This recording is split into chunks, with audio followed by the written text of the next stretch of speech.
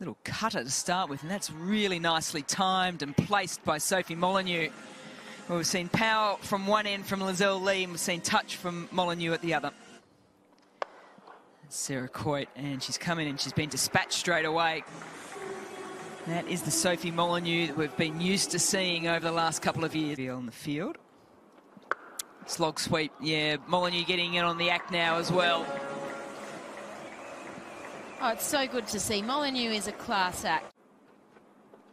Across the line, that's through the field. Sophie Molineux will like the feel of that. Yeah, great shot.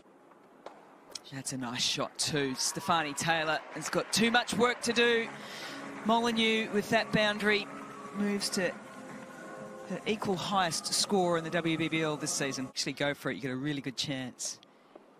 Straight up and over, mid-off, Sophie Molineux as she moves to 45. It's through. Will this be Sophie Molineux's half century, a first since WBBL 04? It will be.